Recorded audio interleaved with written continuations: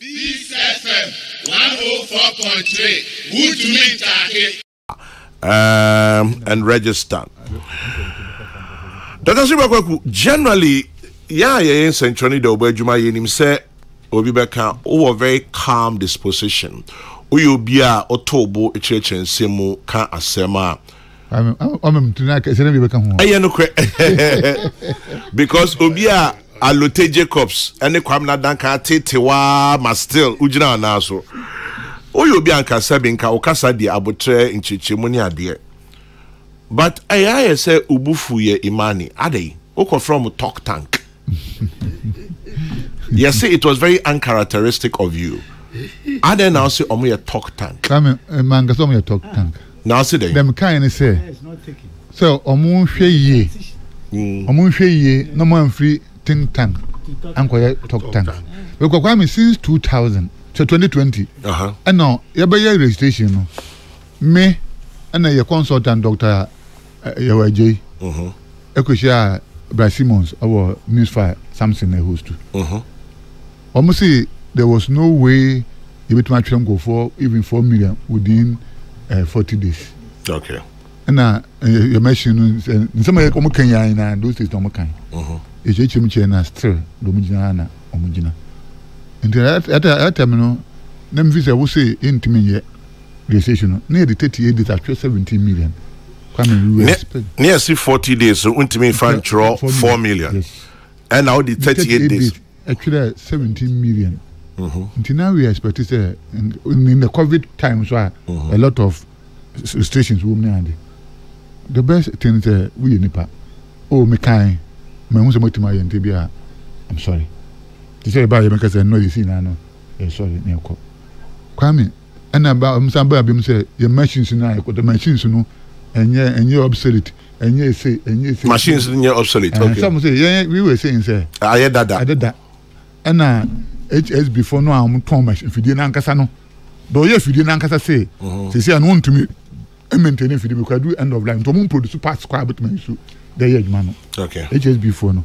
And STF for nankasa na woman the machine back and no man. Almost so am I say my who almost my say go for can say no. Young managing young how to where to say be advisor upgrading no for the 2018 referendum and the 2019 this level election.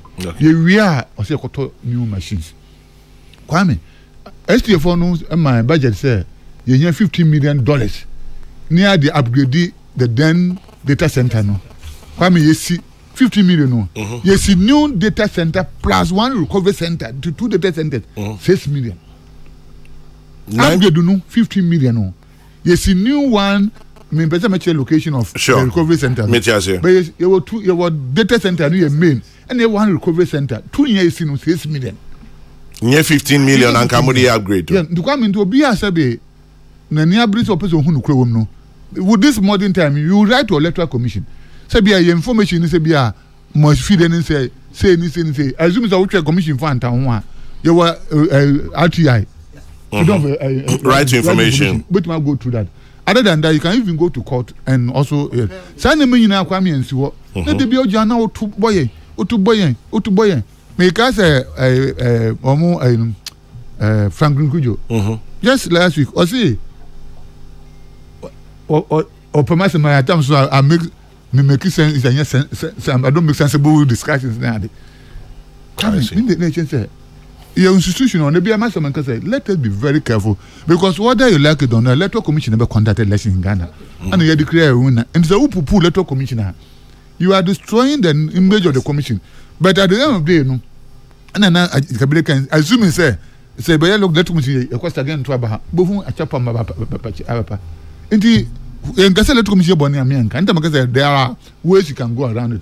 But if you out to Abontina or to Bagum, to what I said, and say, the woman can, to me, they don't have any basis to crucify electoral commission. Okay. It will man any year. Instead of say amount for believing some here think tanks, you know, there will be talk tanks because Okasana here, Mokasana man, here talk tanks why. There's Okasakwa. That's a quite. So I don't think to me so man any year. na na jibe kokudu nti anything kasa asemi Imani say mo BVDs ni BVRs na mo turn 2011 no omunyi ni say as obsolete as you're saying and inti almost say the petition ko charge say nhwehwe mo adwuma mu brof no say waste, misappropriation and misuse of public funds. Who's almost saying?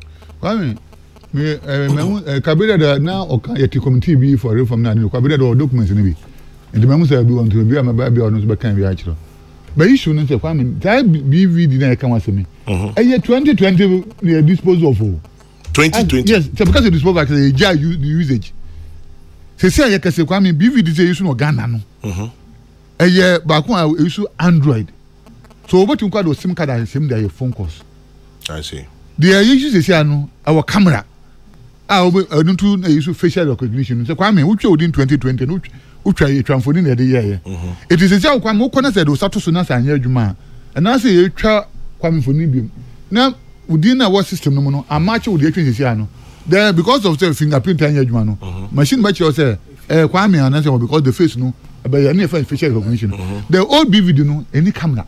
Tizen can't take phone and any camera. So that machine now, you can say dispose of no. It cannot work now because it cannot do the work for the facial recognition. The Kwame, who the inference say, some phone can in terms of the technology adopted now, no, it's not compatible. Okay. Because now we are using compatible one. I'm about my picture. This one doesn't. And also someone can say, it is. I did talk about 2020. So we are in 2024. I didn't be now baby. It is the best thing is some way, no. My reporter, Mudama Shraja. Monja de Shraj in Kamas, though they shouldn't be sitting and still be poo. What is it? Because I'm Shraj there. I believe some Mujis Shraj bit my Shraj bit my judgment of the mom. To Munja Shraj in Freya. But me know because I sit here in your invitation from Shraj. I'm on the bar. There's a personal interest. I don't mean to mention it. I see. The Kwame as some right. Peace FM 104.3. Good to meet you.